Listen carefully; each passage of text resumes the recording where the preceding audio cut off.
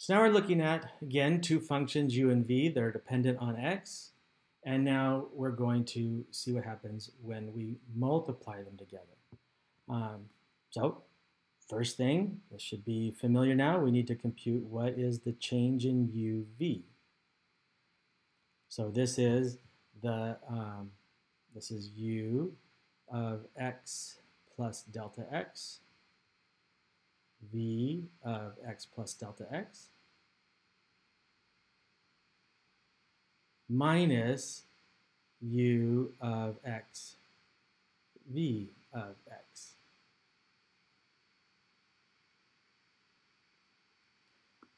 So at first blush, there's not, it doesn't seem like there's a lot we could do algebraically to work with this, but because I know where we're going, I'm going to introduce a real slick factor.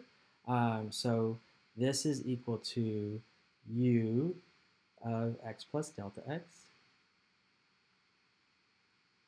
v of x plus delta x,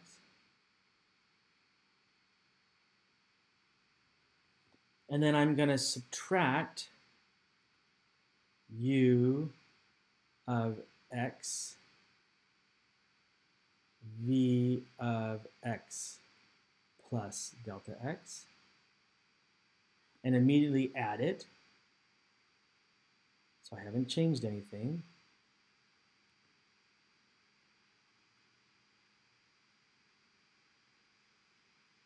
And then we still have this term minus u of x, v of x. And at first blush, I may be wondering, why would I do that? Well, again, by subtracting and adding, I've just included a 0. But this expression has this common term here, v of x plus delta x, v of x plus delta x, that can be factored out. And the next group has the u of x and u of x that are common and can be factored out. And so I go ahead and factor those out. And this looks like u of x plus delta x minus u of x,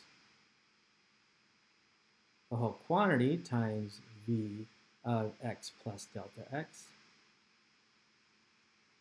And then it's plus, and now I'm going to factor the u of x out, so plus u of x times v of x plus delta x minus v of x. And why this is such a nice feature is because this right here is just my delta u, right? That's delta u. And this right here is delta v. So recognizing that, I can rewrite this using that notation as the change in u times v of x plus delta x plus u of x times change in v. All right, so that's how I'm going to write du dv, and now I can compute the standard part. So the derivative of uv, their product with respect to x,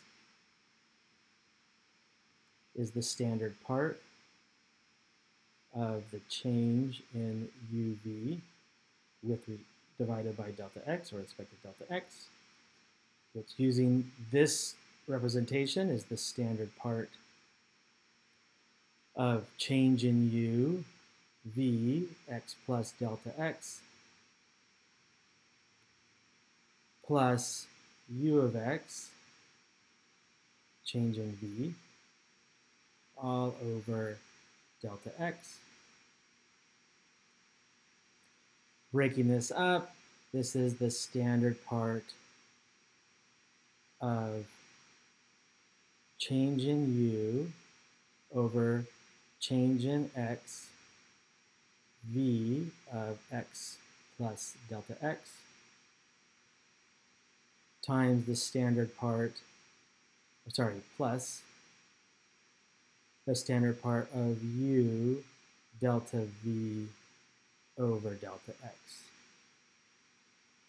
Again, because we can distribute across multiplication, this is standard part of change in u over change in x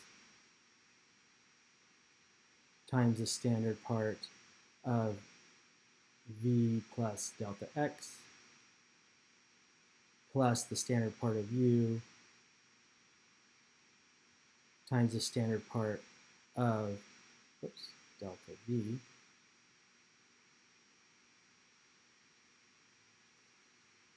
let's make that a little bit more room. So the standard part of u, standard part of x, this is the derivative of u with respect to x. When I standard part of v of x plus delta x, my standard part can distribute through, and that standard part of delta x is 0, so we're good there. And this right here is just u, because that's a real valued function. And finally, this is the derivative. So I get that this is equal to du dx times v plus u dv dx. Or writing this in our form using differentials, duv